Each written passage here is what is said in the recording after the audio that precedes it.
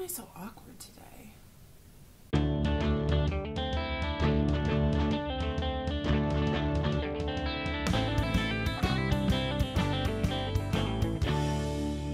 Hi everybody, welcome back to Amber Unabridged. I'm Amber, and this is a Short Story Sunday. I haven't posted one of these videos in approximately 800 years. I'm excited to be back.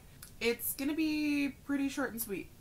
We got a short story, like a short story, and I don't have, a dissertation on it. So today I'm going to be talking about a story from this collection.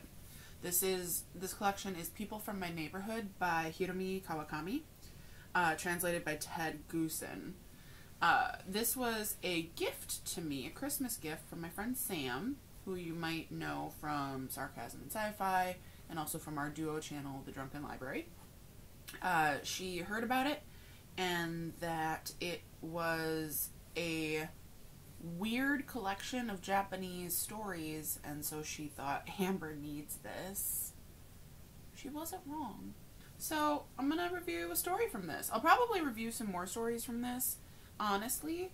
I want to get in the habit of trying to post much more regularly, especially for the Short Story Sunday videos, but it starts by starting. So here we go. So the first story in this collection is called The Secret, and the first two sentences really kind of set up the normalcy of a very not normal situation. So I'm just going to read the first two sentences to you. A white cloth was lying at the foot of a Zelkova tree.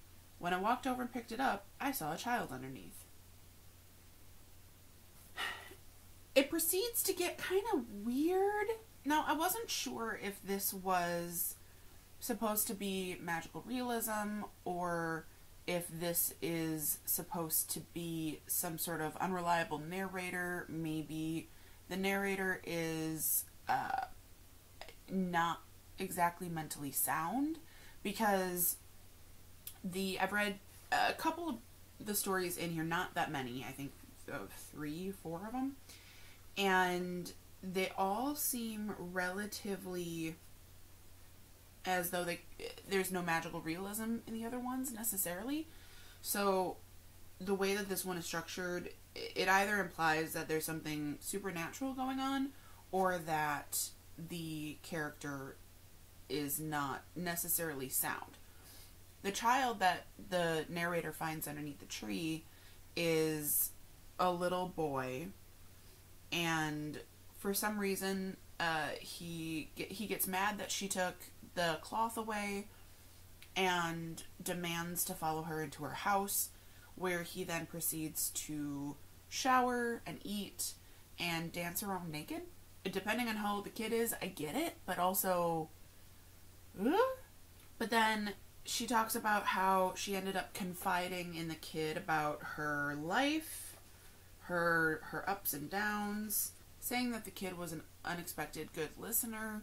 And then she talked about how sometimes he would leave and sometimes he would come back. And she would ask him why he would leave, and he said, I don't know, I just had to go away sometimes. And the narrator says that at one point, I began to doubt he was a human child. It didn't matter to me though. And then we get a paragraph break, and then a whole space break, and next thing we know, he's been with me now for 30 years. And then she goes on to describe that he hasn't aged. He's still a child 30 years later. So the way that I read this, and after the 30 years, she talks about how she's had pets and they've all come and gone, they've passed. But she's talking about how all of these pets have come into her life and then passed away, how she's developed a fear of death, but that this child has stayed with her as a child for 30 years. And everybody comes and goes, but the child stays the same. And to me, when reading it, it felt very much like the child is representing I totally drew a blank. Oh my god. To me, it feels like the child is representing that, life has an ending. It's a reminder of the fluidity of life and that death is part of life. and that sometimes, you know, you look at a kid and you don't think about death, but then to kind of place this child creature next to all of these other creatures that are getting old, dying, and this child isn't dying, I feel like that's an interesting juxtaposition to highlight the presence of death being part of life, which to me is very Japanese. The story makes me think of the impermanence of life, and it doesn't necessarily talk about what you choose to do with your life. I mean, this character doesn't really reveal a whole lot about what she's done in that time, aside from mentioning the animals, which I think just highlights how time has passed and that death is very present in her mind. I believe it's a her, but in their mind, and then just to have this kind of jarring, unexpected way of being forced to think about it a lot more than people normally would. I just found it really interesting. And as I kind of mentioned, I feel like there was, when I first read it, I was like, oh, is this magical realism? And then, you know, upon reflection, I was thinking maybe the child isn't real. Maybe it's a figment of the narrator's imagination. You know, when the narrator mentions, whenever they talk about jilted lovers and some other things that are probably more appropriate to talk about with children, tales of woe, failures at work, jilted lovers. And so I feel like maybe it's the character's way of, the narrator's way of dealing with life.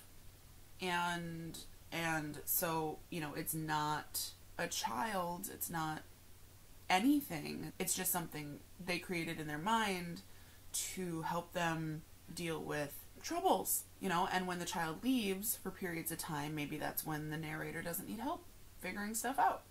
You know, when I'm trying to figure stuff out, I just talk to my friends, or I play through conversations in my head. I don't create fake children, but, you know, if that's what helps our narrator get through their day, okay then. So that's my review of The Secret by Hiromi Kawakami. Again, it's only 3 pages long. It's very short, and the pages are tiny. I mean, the print, or I should say the margins in this book are ginormous.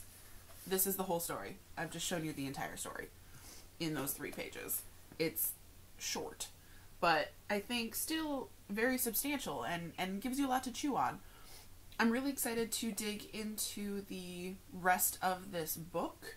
I'm sure it's going to be very strange, but hopefully also very interesting and moving, and I hope that there's a lot to chew on. So thank you for watching. Have a great day, and I will catch you next time.